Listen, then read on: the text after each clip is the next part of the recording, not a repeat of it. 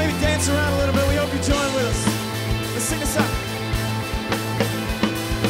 Nothing can tear us from the grip of His mighty love. Come on.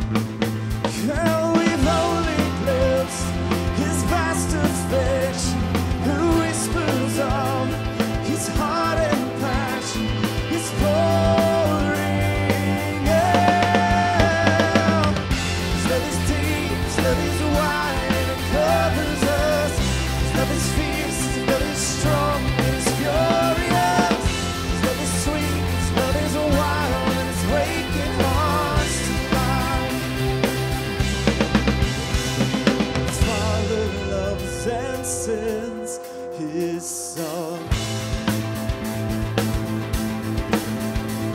The Son lays down His life for all. Oh, He lavishes His love upon us. He calls us now His sons and daughters. He's reaching out. His love is deep, His love is wide, and it covers us. His love is fierce, His love is strong, and it's furious.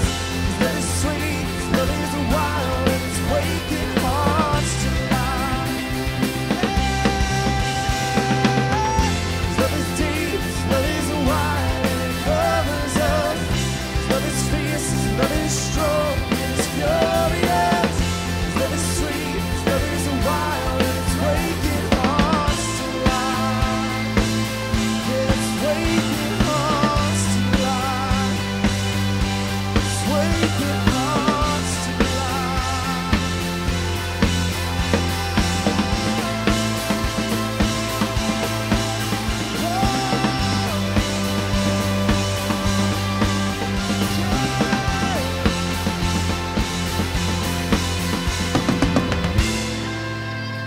Let's just sing this out together. His love is deep, His love is wide, and it covers us. His love is fierce, His love is strong, and it's furious. His love is sweet, His love is wild, and it's waking hearts to life. Yeah, His love. Oh, His love. Yeah, the depths, the heights, the things. Oh, it's waking hearts to life. Yeah, your love is deep, your love is wide, and it covers us. Your love is fierce, your love is strong, it's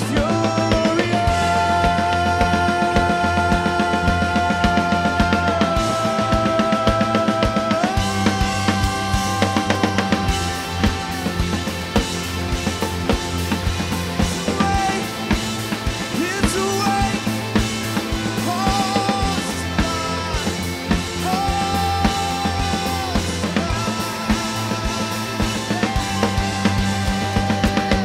Your love is deep, your love is wide, and it covers us. Your love is fierce, your love is strong, and it's furious. Your love is sweet, your love is wild, and it's waking hearts to life. Oh, your love is deep, your love is wide, and it covers us. Your love is fierce, your love is strong, it's furious. Your love is sweet, your love is wild, and it's waking hearts to life. Hey man, come on, let's clap and shout to God, come on.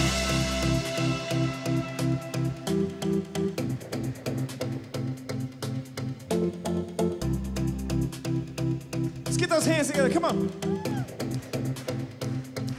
From urban streets to open plains, we are under one name.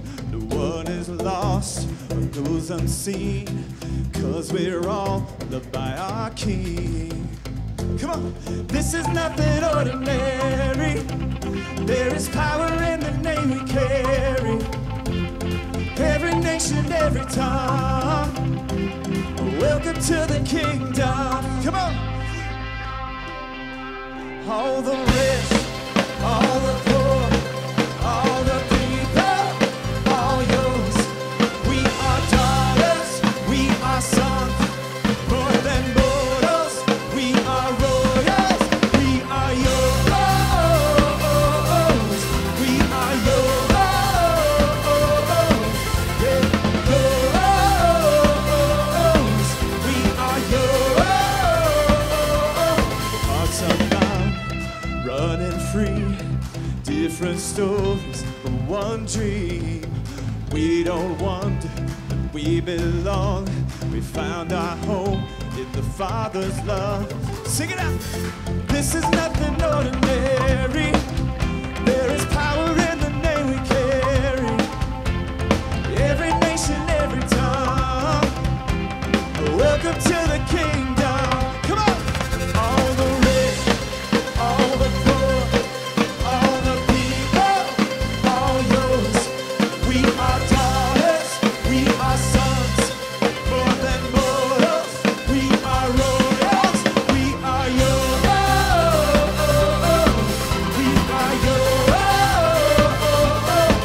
Yeah, yours. We are yours.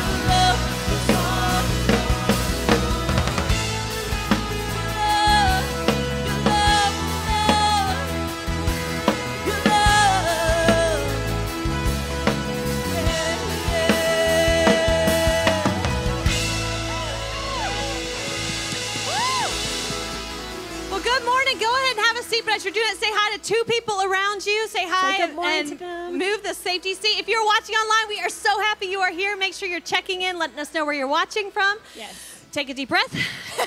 My name is Abby Beachy. I have enjoyed this morning so far, absolutely. and I'm a little out of breath, but I'm on staff here, and I'm so glad you guys are here this morning. Yes, and my name is Danielle Kelly. I had the privilege of being married to our pastor, Trey Kelly. We are so excited that you are here with us today, and we always like to take a second in our service just to say a special welcome to you. If it is your very first Sunday with us, we are so glad that you decided to join us today, and we can't wait to see what God's going to do in your life over the next few minutes. And we would absolutely love the chance to get to know you a little bit better. And there's a couple of ways we do that here at Wellspring. One is this connection card. You're going to find this in the seat back at the chair in front of you. If you don't mind, take a second and fill this out and hang onto it. I would love for you to bring this to the Blue Room. It's a room just off our lobby here. Immediately following this service, we're hosting an after party for you. We have a gift for you. We'd love to shake your hand, get to know you a little better, and thank you again so much for being here today. I promise it's going to be the best hour of your week. Yes, and I hope it has already been off to a great start. And if you are a guest, I hope you have joined in and felt comfortable. Yeah. But we're about to come to a moment that we come to every week here at Wellspring, and I invite you just to join in like you've been doing all morning.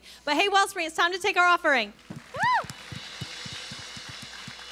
That's right. Here we celebrate this moment because we are reminded each and every week that we get to give. It is one of our core values, and it is an overflow of the life of a Christ follower that we have been given so much, and it is an honor and a privilege to bring back. Yes. And we don't just give back financially. We bring back with our time by serving. We bring back here in the room financially and online. But also as we approach the Easter season, I'm also reminded that we can give an invite. Yes. We know that an invite can change a life, and because we have served, because we have given, God has allowed us to invite. We've created this amazing environment. People can find hope and life change here, and God Yes. can move in their lives here. And so what an honor to be able to partner with him in that. So as we give back, I just ask you to, I almost forgot the most important. Yes, the let's class take 'em. participation portion of the service. All right. So you will find these invite cards clipped to the seat back in front of you. I want you to take them out and hold them up. I'm Yes. going to wait here until I see cards. Hold them up. There you go. These little invite cards right here. We'll get them on the front row. Need them on the front row. Let's hold them up. Let's see them. There we go. Now I want you to take these and put them in your pocket. There you go. That's easy, wasn't it? Yes. So that'll be the hardest part of our service, I promise. But now, as you put those invites in your pocket, we have been praying over each and every person that you are going to invite and bring to Easter at Wellspring. And I want you to know that as you are going about your business this week, that you would listen for people to say, hey, I bet you would like my church. Would you like to join me for Easter? It is Yes. so easy to invite that way. Yes. And so as you have those at the top of your mind, I just would, as the baskets pass to, as the ushers come by, sorry, I'm still out of breath from that song. I know. Sorry. No, as the ushers come down and we do take our offering, as the baskets pass, I would just ask you to start praying about who you can invite to experience life change this Yes. Easter at Wellspring. Absolutely. So as the ushers come down, I'm going to pray for us and pray for our time today. And we can't wait for you to be ready to invite people this week. So why don't you pray with us? God, we just thank you so much for your presence here. We thank you for being in this place. We thank you for every person right now who is being obedient in their tithe and giving back to you. We thank you for how you're using these gifts to change lives in Myrtle Beach and in our city. And we ask that you just prompt us this week, God, to invite the people who you are seeking, who you want to know more, and who you love so much. Help us to give that gift of hope and life change this Easter, God. And we just thank you for everything you're going to do over these next few minutes. Speak to our hearts, and we love you so much. Amen. Feel overwhelmed and underwhelmed with the life you're living? Do you feel stuck, abandoned, maybe even rejected? You probably don't realize it, but you were born with a calling on your life. And God wants to do something amazing through you. Join us as we learn God's plan to turn our struggles into triumph.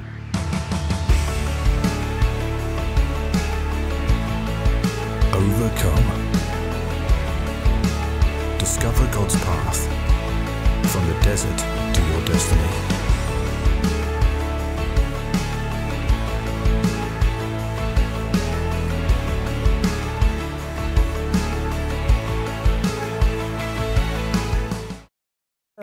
Thank you. Middle of a series right now called Overcome. This is week 3 of our series, and it's really revolved around one main point. So if you're a guest today, here's what we've been talking about. You are destined for greatness, and yes, I mean you. Now, this is week 3 of the series, so if you want to go back and figure out why have we been saying this, how we built this case. I really encourage you at some point to go to this website, wellspringchurch.tv/overcome, and really catch up. I'm going to try to do my best to catch you up today, but that's really what it's all about, wellspringchurch.tv/overcome, because we are dead serious about this point. You are destined for greatness. I know what you're wondering. How do I know? How do I know that's true about you? How do I know that's true in your life? And the answer is very simple to me. It may not be convincing to you yet, but it's very simple to me. And the reason I know that's true is because God says so. And what God says goes. Now again, I know that doesn't mean much to you yet, especially if you don't believe in God. One of the things I love about our church is that we have people who attend our church each week that don't even believe in God yet, and you're still checking out God and kicking the tires of faith, and we love that. But see, I know God well, and I've read His book, the book He's given to humanity, the Bible. I've read it cover to cover multiple times, and I've experienced God in my life, and there is one undeniable truth that comes back over and over and over again to every interaction we have with our Heavenly Father, and it's that He loves you. He loves you. He's crazy about you. He sent His Son on a rescue mission so that He could reconnect with you, so that He could have a relationship with you. He designed you. He created you on purpose. He gave you skills and strengths and gifts and talents and abilities that He didn't give other people. He gave you a perfectly unique set. He designed you perfectly because He had a role in mind for you in His story from the very beginning. I know this is true about every single person in this room because it's true about every person that's ever existed. Because it's what God wants, and God invites us in to experience that. Now, we choose whether or not we experience it. But I know it's true in your life. I know you're destined for greatness because God says so. And we've been studying the life of a man who feels like many of you. He doesn't believe that. He didn't believe it when God approached him. His name is Moses. And maybe you know the story of Moses. Moses was actually born with a death sentence on his life. He was born into a government that wanted him killed. But God protected him from that. God actually moved him to be raised in Pharaoh's home at the age of 40. Moses loses his temper because he sees something he doesn't like. And we've all lost our temper. But Moses actually killed a guy when he lost his temper. Hopefully none of you have killed a guy. If you have, you need to talk to somebody about that. Not me. But someone, you need to handle that. Please, not me, please, not me. But Moses commits murder, and he gets caught, and he flees Egypt, and he moves to the desert, and he gets married, and he has a family, and at the age of 80, an 80-year-old desert-dwelling murderer, this is when God decides to meet Moses where he is and say, hey, Moses, I have a plan for you to change the world. And for the last 2 weeks, we've been talking about that story because if an 80-year-old murdering desert dweller can still be used by God, I want you to know you can too. And last week, we actually saw God's invitation to Moses to say, hey, I have a plan for your life. I want to use you to change the world. And through Moses' invitation, I believe God was teaching us some things as well. Specifically, I believe that your purpose will require God's presence. Whatever it is God's created you to do in your life, it's going to require His involvement in your life, which makes perfect sense, right? God loves us. He wants to connect with us. And so, of course, whatever He wants us to do in our life is going to require Him to be a part of it. I know for some of us, you don't want to take a step for God because it seems overwhelming. It seems like you're not equipped, like you're not prepared, like you could never do something great for God. And in some respects, you're right. You can't. But that's what God's point is. God says, but we can. If you invite me in, you let me participate with you, we can go do amazing things. And like Moses, a lot of us want to look at God and say, yeah, but we're not ready yet. I don't have what I need yet. I don't know enough. I don't have enough. Give me some time and then I'll serve you. That's what Moses said. And God responded with the truth that, well, your purpose will require your possessions, not what you will possess in the future. Moses, you already have everything you need to do what I want you to do. Maybe you remember from last week, Moses actually was holding a shepherd's staff, and God said he'd throw it on the ground, and it became a snake. He said, pick it up, and it stopped, and it became a staff again. And God said, see, I've equipped you. I'm going to do all these things through you. He basically told to Moses, hey, Moses, you have everything you need to do everything I want you to do, and if you need more, I'll give you more. And that's true for all of us in this room. But ultimately what scared Moses was he was afraid he had to go alone. He was afraid that he had to go do this all by himself. And that's what God revealed third last week. He said, your purpose will require other people. See, we're all on the same mission. If we're all going to be used by God to change the world, God's mission is to rescue the world. He just wants us to play our role in it. Moses thought he had to do it alone. For many of us, we get intimidated by serving God because we think we have to serve him alone. We think we're the only people who see this problem, the only person who can take this step. And God's like, no. Just like he did with Moses last week, help's already on the way. See, as Moses was complaining about not being able to do things, he didn't know his little brother was already on the way to help him. God had already orchestrated Aaron coming before Moses even complained. For many of us, we're not doing things because we're afraid God's not going to provide. God's already provided. We just aren't aware of it yet. And so that's where we left it last week. We left Moses sitting in this moment, and I left you sitting in a moment, hopefully thinking last week about a step you needed to take that was going to require God's presence, that was going to require your possessions, that was going to require other people. That's kind of where I challenged you, where I left you. And I hope you've thought about it. I hope you've prayed about it, maybe even taken some steps, because what we're going to do this week is we're going to drop right back in to Moses' story, because Moses begins to trust God. And he begins to say, okay, I believe you. I'm destined for greatness. I believe you, God, so I'm going to take a step. And the first step he has to do is get permission to go obey God. Moses was not his own boss. Moses' boss was his father-in-law. So he has to go to his father-in-law Jethro and say, hey, Jethro, there was this bush in the middle of the woods. It was on fire. And it was God. And God taught him. He said, I'm going to go rescue Egypt. And Jethro said, okay. Now, I don't know if Jethro just really believed in God or if he thought his son-in-law was crazy. I don't know. But Jethro says, go in peace. You're good. So Moses is like, yes, boss said I could go. So he starts heading towards Egypt. As he's heading towards Egypt, he runs into his brother Aaron. And he's like, hey, God told me you were coming. And Aaron's like, yeah, God told me to come see you. And so Moses tells Aaron everything God said. And Aaron's like, dude, I'm in. This sounds awesome. Let's go. So Aaron and Moses, they head back to Egypt. And they connect with the nation of Israel, the leaders there, and they go to them and they say, hey, good news, burning bush, God appeared to us. He wants to rescue you guys. He actually showed us some miracles we can do. Look at this. He did the snake thing. Everybody was like, what? Then he did the thing where he put his hand in his robe and it got sick, and everybody was like, huh? And so they were all super excited. They were like, dude, you are from God. God is going to rescue us. And they get real excited. And everybody's excited. Because God spoke, people are listening, people are obeying, and it's working. Moses is like, you know what? I am destined for greatness. God knew what he was doing with me. So everything's going well. And so then Moses takes the next step. What's the next step? You got to go before Pharaoh. You got to go before the king of Egypt. And you got to tell him why you are there. So that's where we're going to pick up today. We're going to pick up in Exodus chapter 5. Exodus is the second book in our Old Testament. Genesis, Exodus. And in chapter 5, we're going to see Moses take his next step in his purpose. And I believe what we see in the life of Moses is going to be reflected in all of our lives as we pursue God with all our hearts. And maybe you're here today, you don't pursue God and you haven't pursued God yet. We hope you'll change your mind. After you hear today, you might not.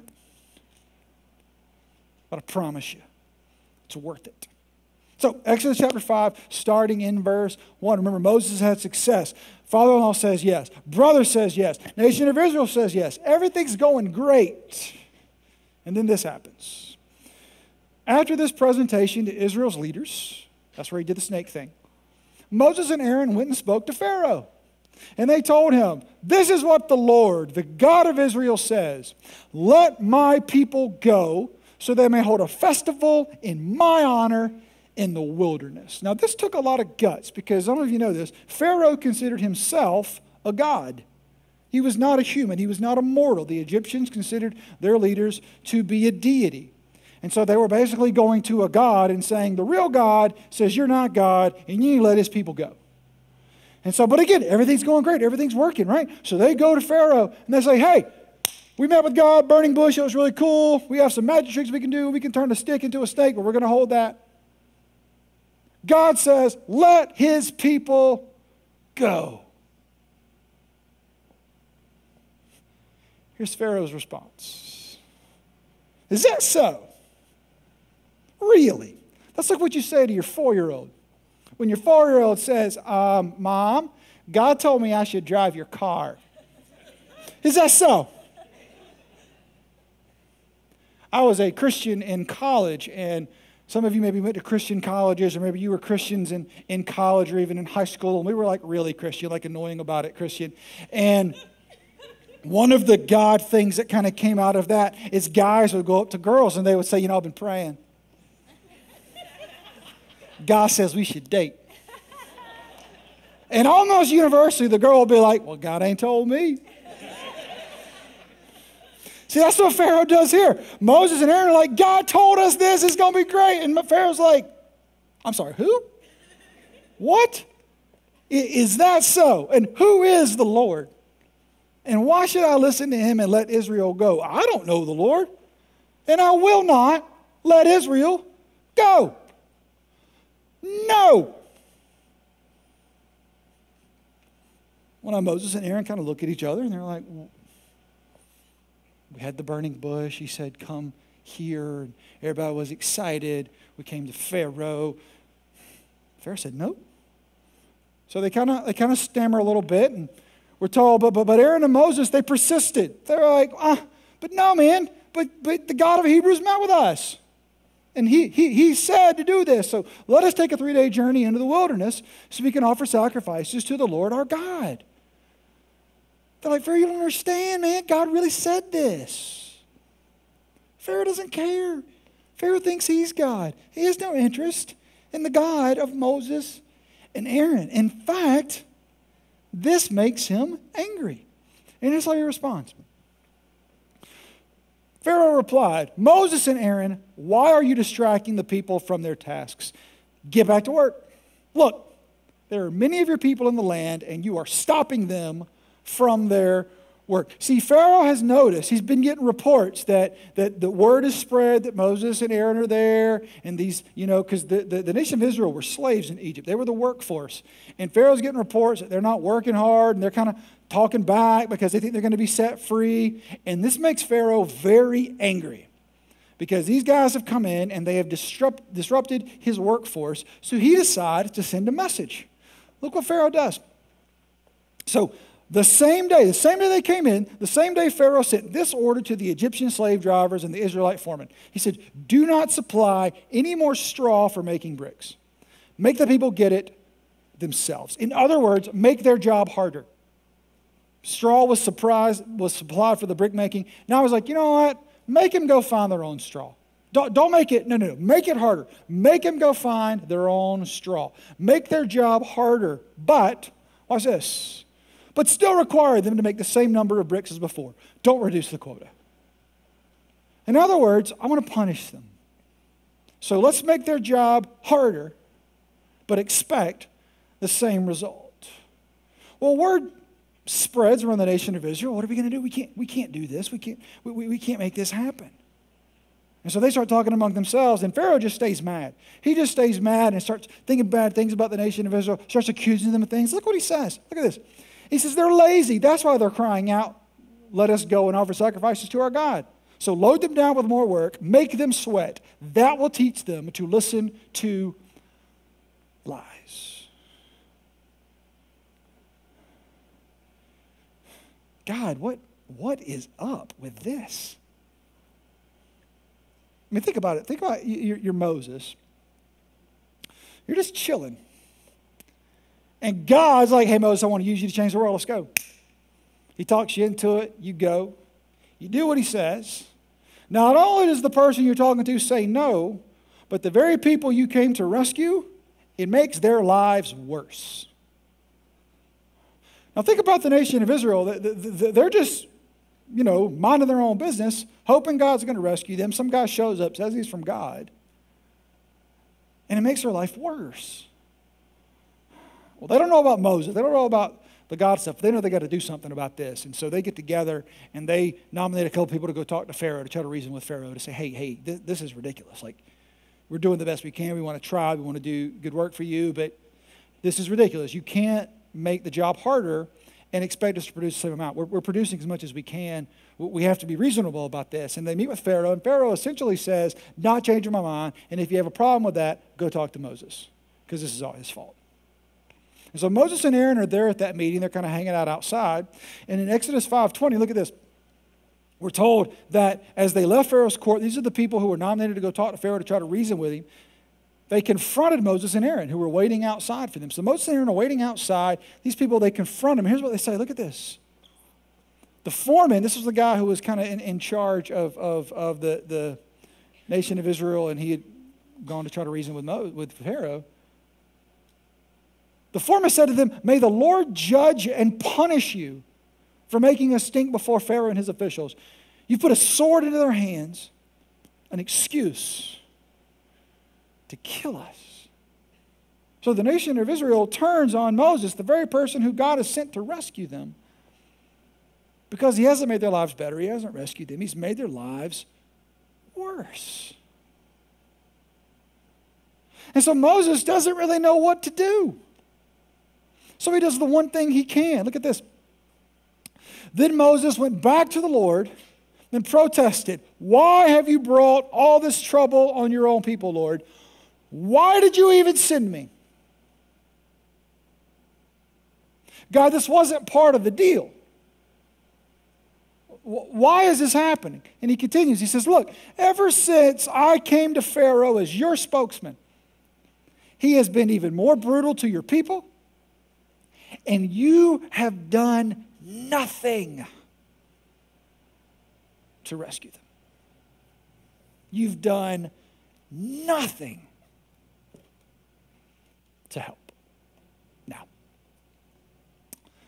we have come to a pivotal moment in the life of Moses.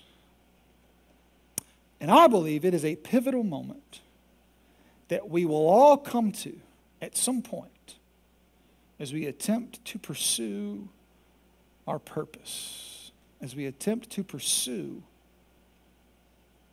what God wants for our life. Because what Moses has run into, and what I've run into from time to time, and what I believe we will all run into in our lives as we pursue our purpose, is pushback. Not everyone will agree. Not everyone will think it's a good idea. It won't always work out perfectly. It won't always work out neatly. It won't always work out nicely. And the question we have to wrestle with, that Moses has to wrestle with, is what do we do with pushback? Have there ever been a moment in your life where you took a step for God, where you felt like you were obeying, you felt like this was the right thing, you had prayed about it, you were like, "Yes, God, you are with me, you are for me, I'm going to take this step, I'm going to do this," and you stepped and it didn't work. And you stepped and other people didn't understand it. And you stepped and people accused you of things that you weren't doing. Has that ever happened in your life? Because if it has, you have experienced pushback. And if it hasn't, just wait, it's coming. Because pushback is always part of the process of pursuing your purpose. You cannot escape it.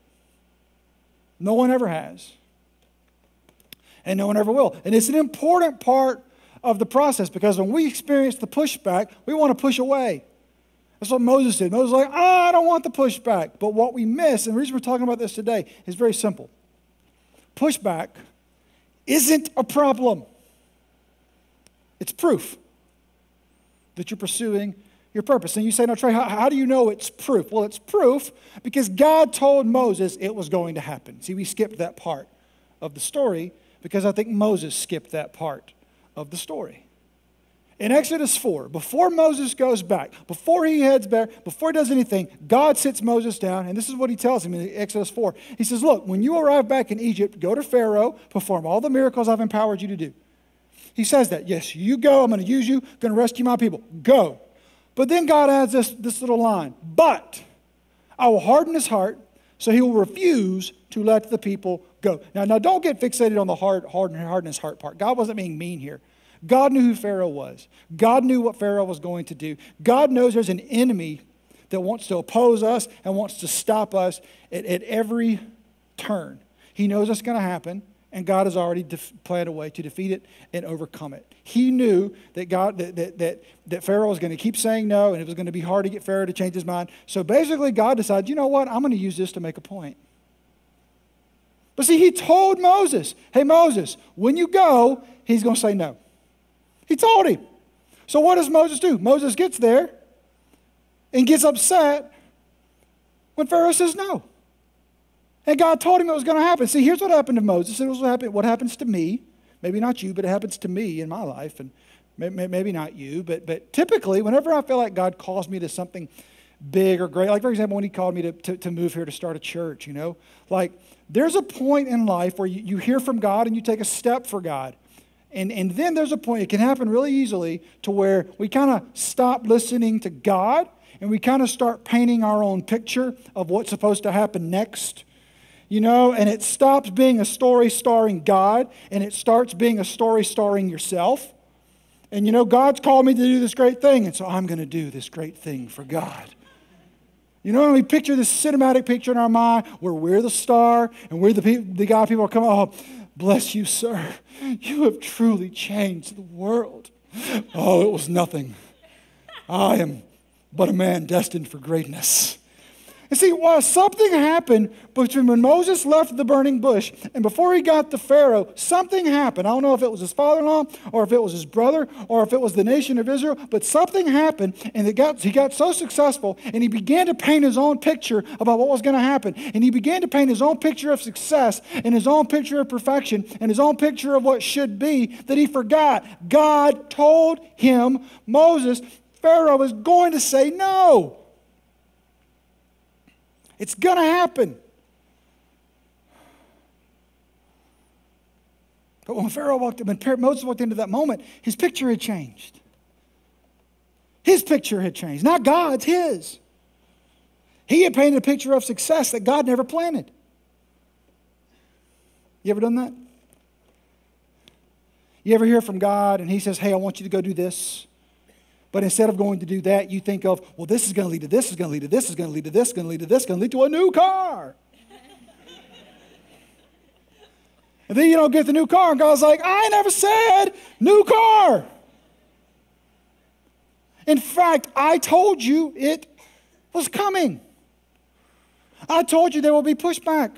He told Moses, hey, Moses, pushback isn't a problem. It's proof that you're pursuing your purpose. And Moses, your purpose is my purpose, and my ways are higher, my ways are different, my ways don't always make sense to you, but I know what I'm doing, and I've invited you to join me. And the quicker you can remember it's my picture and my party and not yours, the better life will be. Because if you know the rest of the story, God wins. But Moses has to go back again and again and again and again, month after month. Hey, will you let God's people go? Nope. Hey, how about now? And Pharaoh will say, okay, yes, take them. And so they'll start to pack up, and Pharaoh will be like, nope, change my mind, can't go. And then next week, as we're going to see, eventually, God's will is done. And he is set free. But not without some pushback. And every step of the way, God will say, hey, you're going to go today. He's going to say no. But don't forget, I'm in charge. And eventually, Moses began to learn that process. Moses began to see pushback not as a problem, but as proof that he was pursuing his purpose. Please hear me today. Every man, woman, child in this room, if you decide to pursue the purpose for which you were created, you will, not maybe, not sort of, you will encounter pushback. It is coming. Because just like God told Moses, Pharaoh's going to say no. When Jesus was on the earth, he talked directly to us, and he said, hey, I love you. I have a great plan for your life. I want you to join me to change the world. It's going to make everything better. But hey, just don't miss this part. Not everybody's going to like it. Not everybody's going to agree. Again, because we have an enemy, Satan, who hates our guts, and he's always trying to outfox God, and really, from our perspective, it's like, remember the old Roadrunner cartoons? Remember the Roadrunner cartoons and how Wile E. Coyote always thought he had the Roadrunner? He always thought it, and he never did. That's God and Satan. Seriously. So every time Satan's like, oh, I got him this time, and God's like, meep, meep, and never once. Never once. But that's what the pushback is. The pushback is our enemy thinking, oh, I got him this time, and God's there going, no, you don't. No, in fact, I'm going to use this to make them better. But what did Jesus tell us? How did Jesus say it was coming? Let me turn to it real quick. In the New Testament, the book of Matthew records one of Jesus' most famous sermons, and here's what he says. Here's what he says. He says, hey, God blesses you. God equips you. God prepares you when people mock you and persecute you and lie about you and say all sorts of evil things against you because you are my followers. And look at this. It says when. Doesn't say if. Doesn't say might. It says, hey, it's coming. Because we have an enemy. And he hates our guts. And he wants to stop us. And he wants to thwart what we're doing. And so I'm just preparing you in advance. Before you walk in, before you do anything, I need you to know, if you're going to pursue your purpose, there will be pushback. There will be roadblocks. There will be things you do not understand. And when you encounter them, please remember, pushback isn't a problem. It's proof you're pursuing your purpose. It was proof for Moses, and it's proof for you. Now, very quickly, let me distinguish. I'm talking about pushback. I'm not talking about the consequence of sin. Okay, pushback is what happens when you're pursuing your purpose and out of left field, people are coming and stopping it. If you're just sinning left and right and that's causing you not to have some things, Jesus can fix that, but that ain't pushback. That ain't proof of anything. I want somebody leaving here today doing something crazy and people are like, oh, that's wrong, you're a lunatic. And you're like, oh, quit pushing me back. They're like, I ain't pushing you back, dude. You insane. There's a difference. But pushback is a part of the process. So what do we do when there's pushback? This is where we can learn from Moses. Moses actually does the right thing. Moses goes to his heavenly Father. Moses goes to his heavenly Father and says, dude, what are you doing? What's happening? And God's able to say, I told you this was going to happen. It's okay. It's good. I got your back.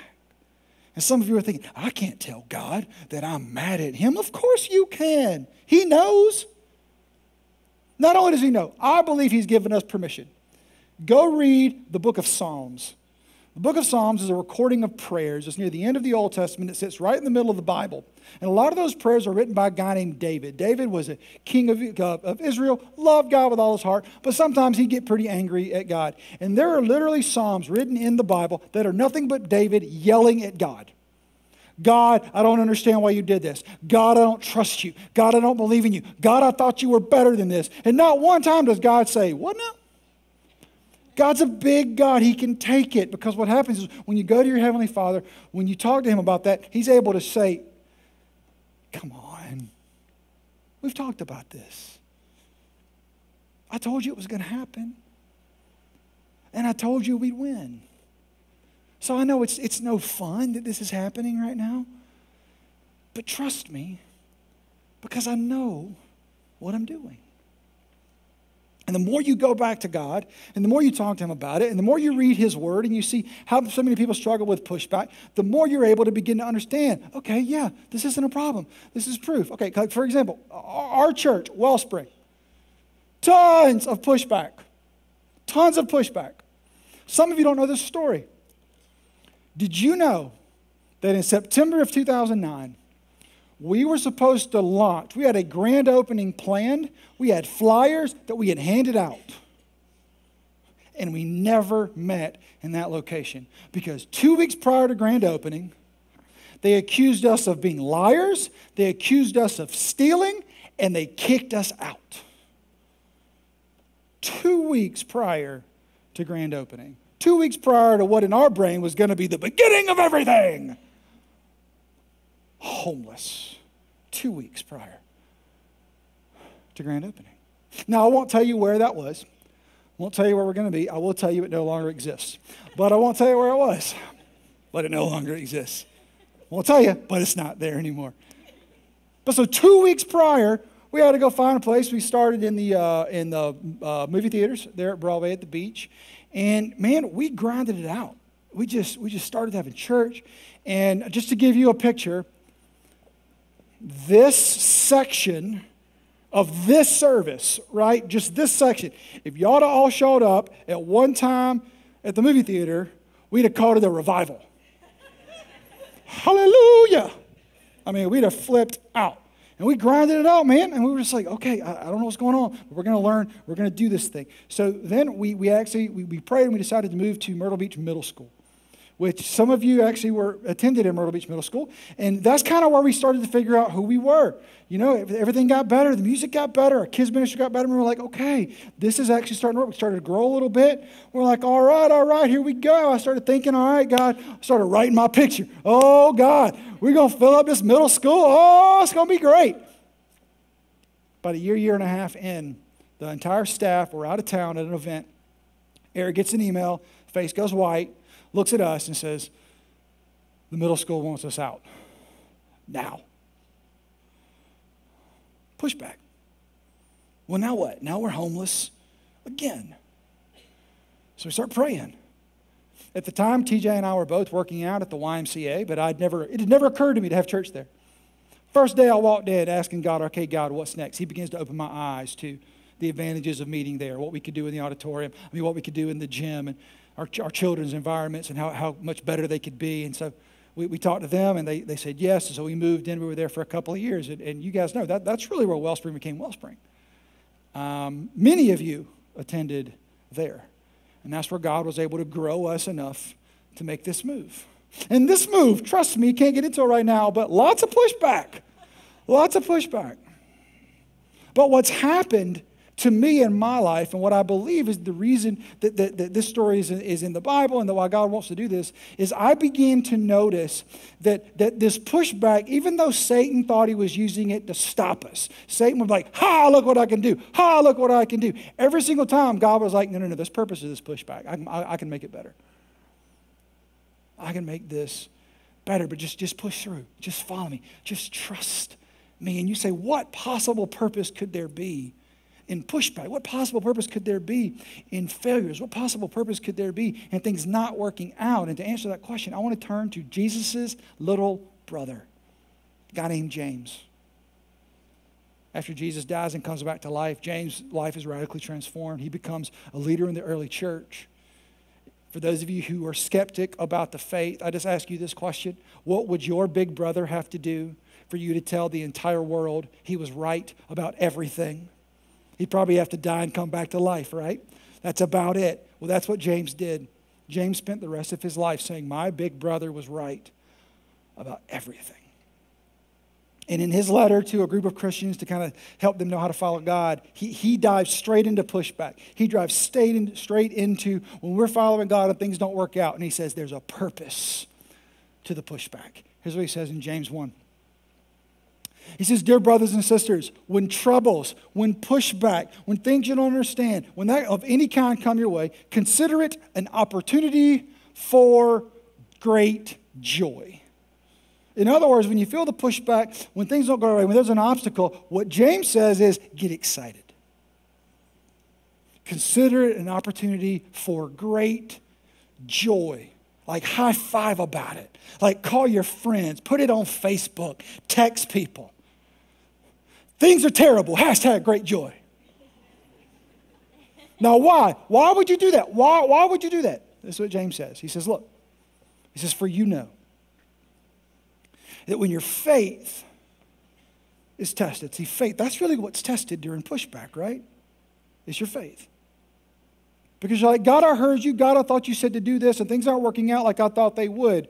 So do I still believe you are who you say you are, God? Do I have faith? Do I still believe I am who you say I am, God? Do I have faith? Do I have faith that these circumstances can be overcome, or am I going to stop trusting you, God? Am I going to stop trusting in this moment? What James is saying is every single time that you have an opportunity to have your faith tested, he says that's an opportunity for great joy. Why? Because when your faith is tested, your endurance has a chance to grow. Your strength grows. So let it grow. For when your endurance is fully developed, you will be perfect and complete, needing nothing. See, here's what he's saying. He said, every time you have an opportunity to push through something, anytime you have an opportunity where you have to really trust me and you have to believe me, he's like, take that, hold that, follow that, push through that. Because every time you push, you're stretching and you're growing and your faith is deepening and you're learning to trust me more and you're learning to believe me more and your life's going to be better because of it. See, our enemy thinks he's stopping you from pursuing your purpose. That's why he sends pushback. Our God is so great that even that garbage, even the stuff thrown at us, God's like, I got it. I have a purpose for it. And you know what the purpose is? The purpose of pushback is perfection. Say, that's the very thing I'm going to use to grow your faith. That's the very thing I'm going to use to strengthen those muscles. Because you know, you don't grow muscles unless there's resistance, unless there's pushback. We've all been in the gym and seen the person who's just been lifting the bar for a year, right? They're not getting any stronger. That's fine, they're exercising, whatever, but they're not getting any stronger. Their muscles aren't getting any bigger. If you want to get stronger and bigger, you have to increase the pressure. You have to increase the rate, the weight. You have to increase the resistance. And as you push against that resistance, and as you pull against that resistance, your muscles are stretched and they grow. May I offer to you today, that's what pushback is in your life. Pushback isn't an obstacle. Pushback is an opportunity to grow your faith. And the heavier the pushback, the harder you have to push and the more your faith grows. Because when I say pushback is the purpose of pushback is perfection, I don't mean you're going to be perfect, because of course you're never going to be perfect. I'm never going to be perfect this side of heaven. Perfection is not an option for us. And I don't think God is asking us to have perfect obedience, perfect wisdom. I think there's one thing he's trying to perfect through pushback. That's our faith. He's trying to give us perfect faith. He's trying to strengthen us and prepare us so that we can walk into the next thing. We can walk into the next pushback, knowing no matter what happens, no matter what comes my way, I'm going to sit here and I'm going to say, you know what? My God was good before. My God got me through it before. And my God's going to get me through this again, because he has never let me down and he never will. And folks, I'll tell you right now, there is no telling what God could do with a church full of people who have decided to push through the pushback, who have decided to say, you know what, the purpose of pushback is perfection. My Heavenly Father has never let me down. My Heavenly Father will never let me down. So no matter what comes my way, no matter who says what, no matter what happens, I'm standing right here and I'm moving forward, because that's the way Jesus says to go, and I'm not turning anywhere else. Man, I love God so much. He takes the very obstacles the enemy puts in front of us, and he makes them the monuments of our greatest victories. So as you pursue your purpose, as you run into those moments, remember, pushback isn't a problem. It's proof that you're pursuing your purpose. So, where in your life are you experiencing pushback?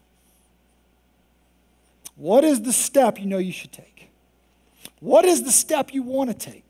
What is the step in your soul you need to take but you haven't, because something is pushing back on your life? Something is telling you this is not for you. Something is telling you this will never work. Something is telling you you don't deserve this. Something is telling you you are disqualified for this. God could never use you. God doesn't want you. This will never happen. That pushback in your life is the pivotal moment of your faith. And as you take God's hand and say, you know what, I'm going to trust God and I'm going to walk through it. As you push through the pushback, your faith will strengthen. Your love for God will grow. Your resolve for the future will be strengthened. And there is no telling what God can do in you and through you. So I don't know what the step is. I have no idea, but I know you do. What's the step?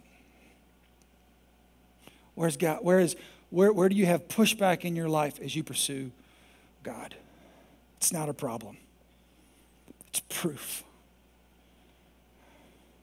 And as you walk through that pushback, as you get to the other side, you'll understand that the purpose of pushback is perfection. Not your behaviors, but your faith. A perfect faith in your Heavenly Father. So as we close today, we're going to close with a song that to me, my prayer is that you don't just sing it. My prayer is that this song seals this message in your heart. Because in the song, one of the lines says, I've seen you move. I've seen you move the mountains, and I believe that I'll see you do it again. That is the purpose of pushback. That is the perfection that he offers. God, I've read your stories. God, I've seen you do things. I know you can break these chains. I know you can overcome it because you already have before. I've seen you do it before. I don't know how you're going to do it now, but boy, I can't wait to see it. Because I'm telling you, what's on the other side of that obstacle? What's on the other side of that pushback? What's on the other side of that trial? Is the very reason you were created. The reason you are who you are. So today, my prayer for you is that you will have the strength, you will have the courage, and that God will give you the faith to push through the pushback, to pursue your purpose, and to receive the perfection of faith that he's orchestrating right now. Because remember from last week, like Aaron taught us, help's already on the way. So push through. And let God perfect your faith. Let me pray. God, we love you so much. Father, we thank you for just the clarity of your word and the clarity of your truth. We thank you for your servant Moses, who was so willing to just share all his flaws and all his failures, Father. Thank you that we can relate to him. Thank you that you saved us and that you have better for us. Give us strength, give us courage, give us faith to push through the pushback, to receive the perfection you offer, and to walk into the purpose you created us to live. It's in your name we pray. Amen.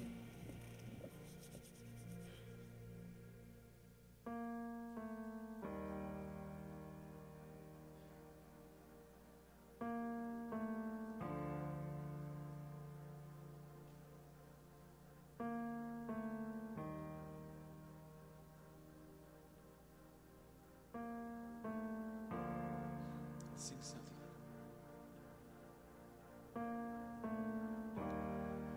Walking around these walls, I thought by now they'd fall, but you have never failed me yet.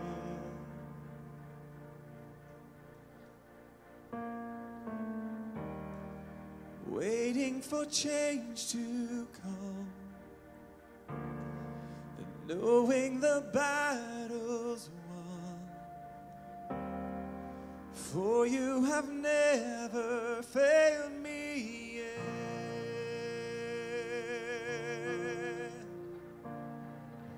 Your promise still stands, great is your faithfulness.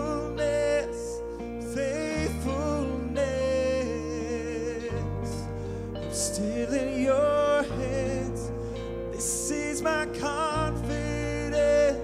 You never fail me yet. Oh.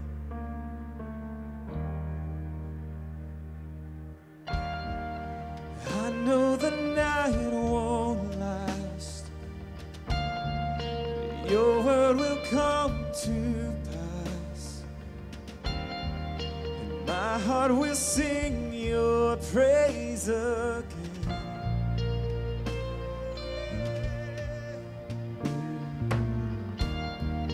Jesus, you're still enough. Keep me within your love. heart will sing your praise again.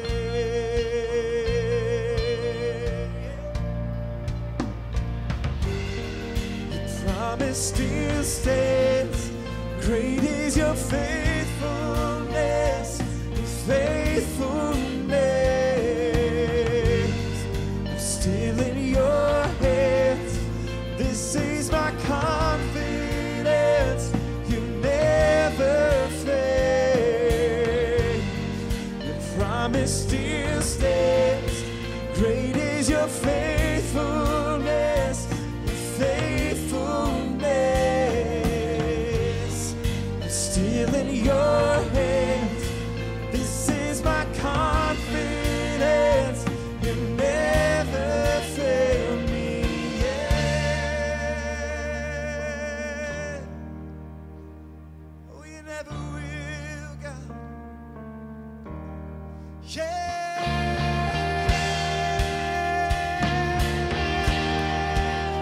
You never fail. You never will, God. Thank you, Lord. Thank you for your promises, God. Come on, let's sing this out. I've seen you move. You move the mountains. Sing it loud. I've seen you move. You move the mountains. And I believe I see you do it again. You made a way where there was no way. And I believe I see you do it again. I've seen you move. You move the mountains. And I believe, come on, I see you do it again. You made a way where there was no way. And I believe I see you do it again. I've seen you move. Sing it out. You move the mountains. And I believe I see you do it again. You made a way where there was no way. And I believe I see you do it again. I see you do it again. We believe we'll see you do it again and again and again.